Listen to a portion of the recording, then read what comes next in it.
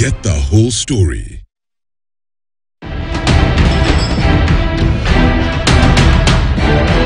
Welcome back. We are speaking with Tom Gitogo, the Group CEO of Britam Holdings, just analyzing how their 2022 results did, which were quite impressive, and is quite bullish on matters on how they're doing and what they're looking ahead at.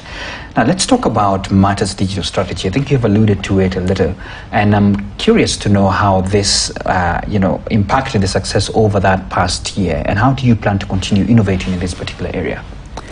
One of the things we have appreciated as Britam is that our organization may not necessarily have the DNA to come up with apps, to come up with the technology that reaches the youngsters wherever they are, or to emerging consumers, people who are not yet fully in the insurance space or working space, but still need insurance. So what we have done is we have asked ourselves, who are good at this? Some of the obvious answers is insurtechs. Insurtechs don't have the burden of heavy back office, infrastructure, red tape and so on. So they are able to respond quickly to the changing needs of customers. So by partnering with them, we are able to quickly respond to consumer needs that would otherwise have taken us longer or costed us more to do. So we are very strong on partnerships. One of the things we have said we will do, we have actually started an internal lab, investment hub. We are calling it the Beta Hub, where we are inviting startups, people with ideas but not necessarily the capital. We are providing the capital, some sort of safe place, sandbox for them to try out new ideas, and those that we see promising, we are more than happy to invest in. This is the only way we will future-proof our business going forward. Improve on sustainability, because a lot of these are entrepreneurs, and as Britam, we want to play our role in promoting entrepreneurship. Absolutely. With the good results, what message do you have, or what is in store for your shareholders and stakeholders? That's an interesting question, because it's double-edged. When you have good results, the natural thing to expect is that there will be dividends. In our case, we have a roadmap, some investments we want to make, both in the region as well as internally. We think we can be more efficient. Remember, part of our results have been come off the back of efficiencies. So taking into account some of the investments we want to make, this year will not be appropriate to pay dividend. What this does is it lays the foundation for a future where we will be paying dividend pretty much on an annual basis. So it's investment to enable us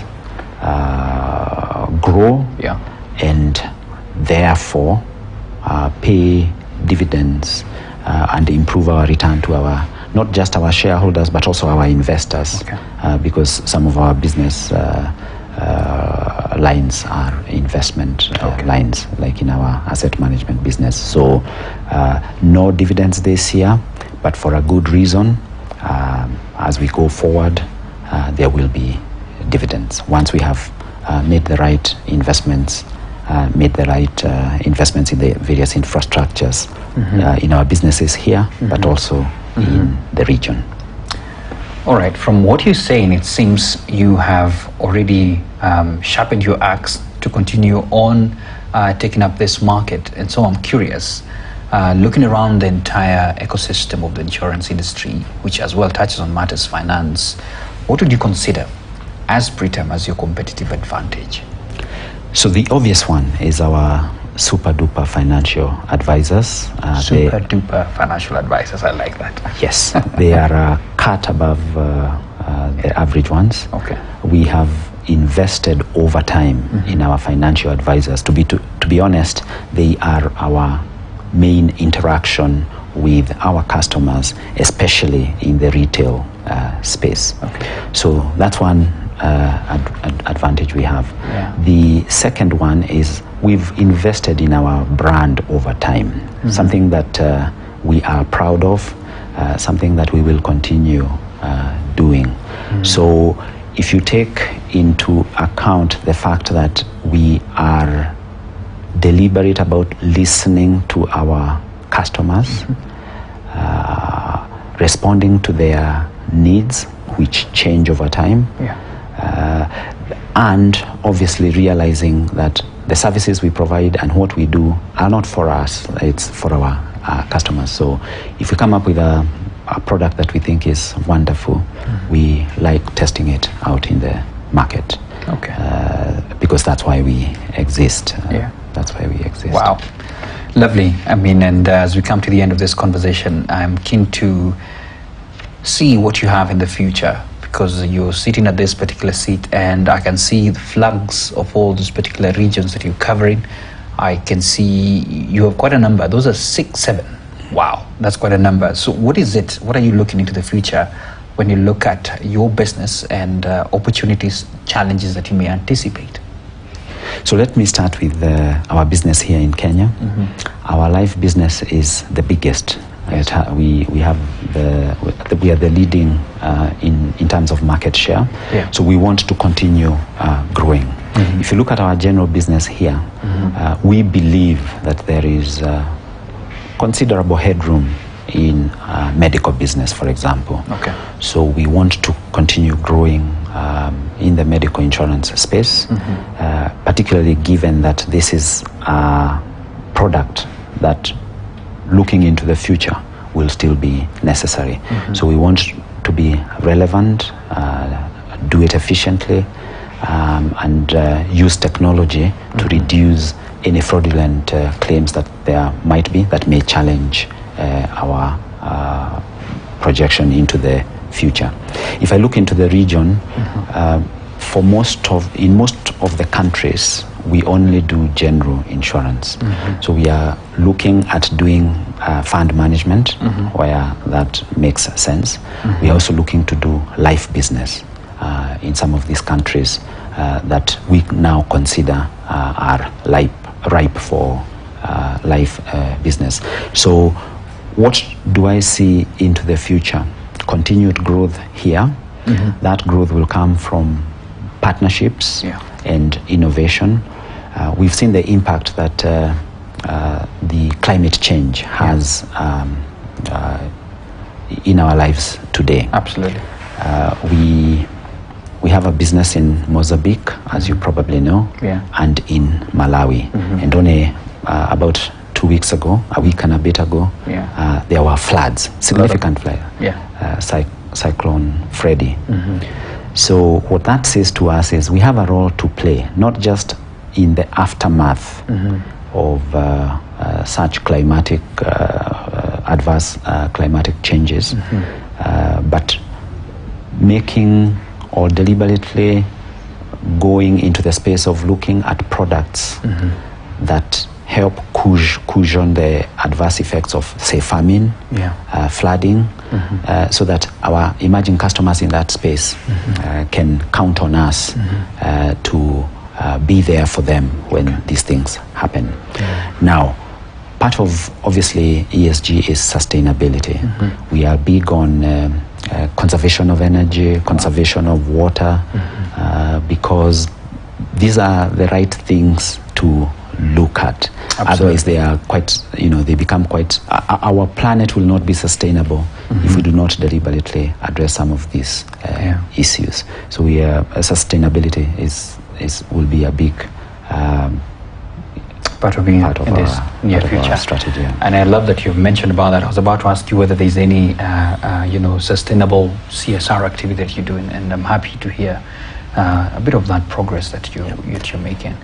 We have a foundation that hasn't been very active, but it's one of the ones we have revived this year. Through that foundation, we actually want to make more investment in sustainability, climate change as a big insurance and as a market leader in insurance, what can we do about flooding? What can we do about our livestock farmers, our crop insurance? These are areas we are working with like-minded partners who are experts in climatic matters, weather matters, so that we can predict and be ready for our customers when these things happen. All right. Maybe as a parting shot, your industry, some people shudder to think about it. It's viewed of as risky. And I think, I'm sure you're aware, you have seen sometimes you've reported in the news where some insurance companies have ran on their feet after things went south in a way. Do you think you have, I don't know, what are your thoughts about that? How risky is your business? When you do a risk assessment, are you worried? Now, being alive is a risky business. There is no way you can avoid risk. Yes. And what our industry is about is mitigating these risks for individuals, for families, and for business. Yes. What we are saying is, as you do your normal business, let us worry about the risks that you encounter. However, for us to help you, we need to talk together so that we understand some of the risks that you are exposing yourself to, and so that we can come up with the appropriate products for that. We live in risky times where, risk in one corner of the globe, or an event in one corner of the globe, just takes a matter of hours or if not minutes to get to here. Previously, we would have thought that Ukraine is very far from Kenya, but everyone now can feel the impact of some of these geopolitical activities.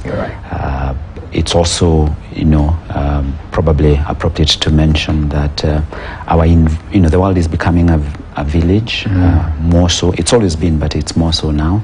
So the investment decisions that we make for our long-term liabilities and long-term portfolios can make the difference between being profitable and not being profitable.